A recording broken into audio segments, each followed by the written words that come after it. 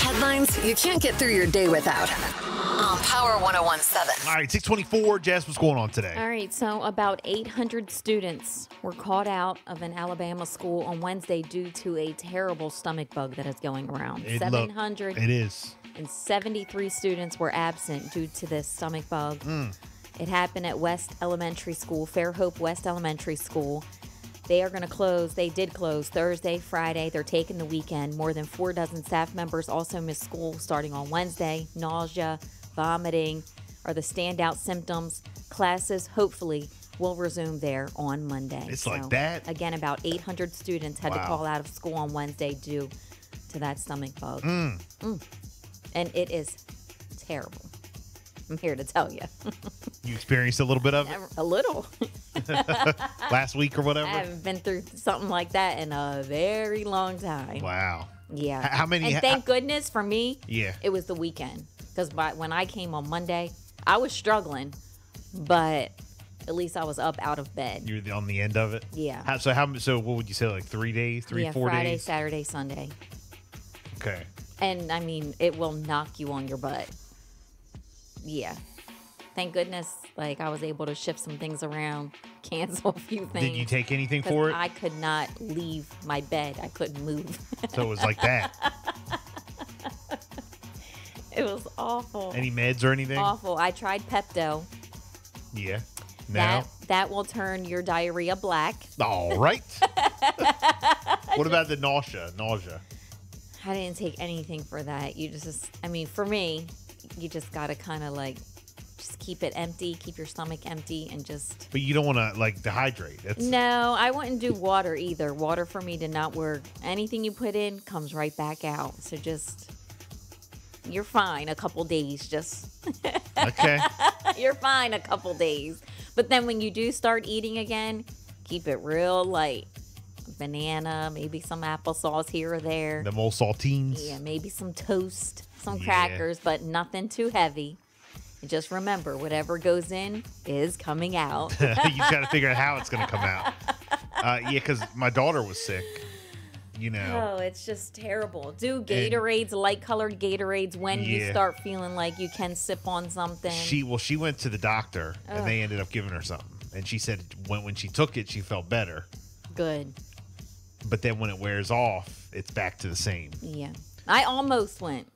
Okay. Almost. I even looked up that place in Rehoboth where you can go get an IV. We were going to pay the $99 and get it. What do? You just go get an IV? Yeah. You can get an IV. That when you have a hangover? And there's like different ones, different prices. I was looking at the least expensive one. You can just go pay to get an IV. Yeah, there's different ones you can get. When you're dehydrated. You can get a different cocktail. So it's it's really about like when you're hungover. Yeah. But you were going to go because you were sick. Yeah. Wow. Okay. Yes. Well, because there's different ones that you can get. You can customize it for yourself. You got to tell me about that off the air. Oh, yes. Well, there's 2 different ones we found. I don't get hungover like that, like I used to. No. I mean, at all, but I'm just asking. Honestly, you don't even need it like for a hangover, if that makes sense. It's just good for you. Yeah. Okay. Yeah. No, I like that. Yep. So, yes, that stomach bug, again, 800 kids, staff, they had to be out of school. All right? They're going to take the weekend. Firefly, did you hear about this? I did. It's not returning to Dover in 2024 like originally planned. Festival organizers took to social media on Thursday to announce the news, saying that Firefly Music Fest will not return in 2024. We look forward to powering Firefly's lights back on someday when the timing is right, but until then, the Woodlands will continue to host new music events for years to come. You think it's going to be done? I kind of feel that. Yeah. I remember last year they put out a statement. It was canceled. They said that they needed to just a year to regroup their lights. And they'll be back next year. And then here we are again and,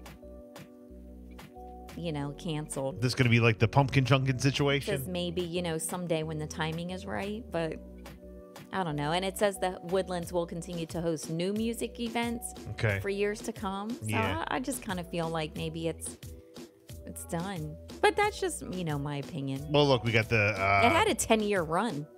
Yeah. No, I mean... So... Again, I've talked about my daughter. She was upset about that yesterday because she said her and my son said something about, oh, you're going to get Firefly tickets this year, like Yeah. earlier in the year. Yeah. And when I sent her that link yesterday, she sent back the sad face. Yeah, You know, I mean, that was, know.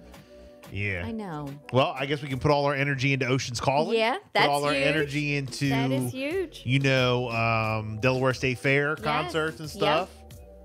So, Absolutely.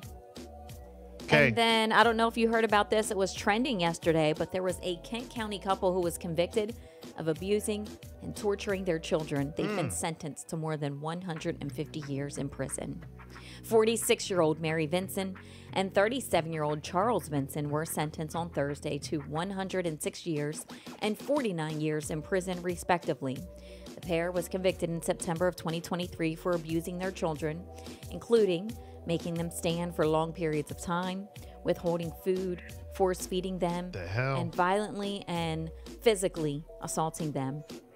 We are told that both children were hospitalized several times as a result of the abuse that was caught on video via cameras placed in the kids' rooms.